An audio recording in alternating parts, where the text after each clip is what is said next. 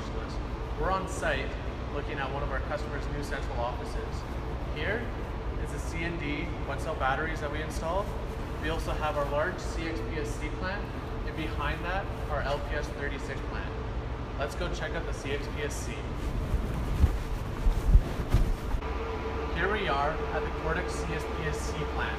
As you can see, there are 3 bays here, 2 rectifier bays and a TPL distribution bay. The 2 rectifier bays can handle 4,000 amps each, and you can actually add a 3rd bay to go up to 12,000 amps. The rectifier in this system is the 4 kilowatt rectifier. This rectifier can be used in plants from 600 amps all the way to 1200 amps.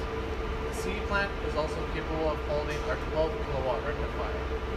As you can see here is our CXC high performance controller. This is our latest, most capable controller that will be across all of our rectifier systems. Finally, we have our TPL fuse bay. This is a 6,000 amp bay that has been fully wired up by our services group.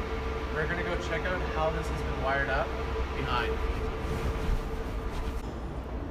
Here we are behind the CXPSC plant, and we're here with our project manager for this site, Robert Chang. He's going to quickly go over some of the service work that we have done here. Robert? Thanks, AD. As you can see, our field service team assembled a custom bus bar system that extends all the way to the battery banks and fits perfectly inside our bays. As you will note here, the cable management of this bay is pretty user-friendly.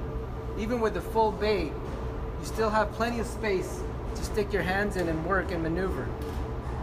Now let's take a look at the LPS36 system. Here we are with our LPS36 system. So coming out of the TPL fuse bay, you saw those large cables. Some of them are feeding directly to the top of these racks, and in the back of our secondary distribution, our E2 panel. Here, you can see one of our E2 panels that is open with its alarm communication and its A and B redundant sides. In this one, we even have an HP controller built in. The same controller that was in our C plant and is in our other rectifier systems. This is the master bay and our slave bay.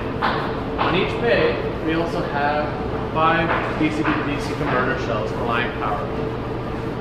So as the power comes through, it will be coming from minus 48 volts DC and stepped up to plus minus 190 volts DC.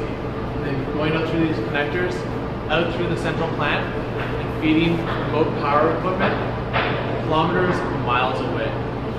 If you have any questions about our C plant, our service groups, or our line power and equipment, please visit www.alpha.ca. Thank you for joining me.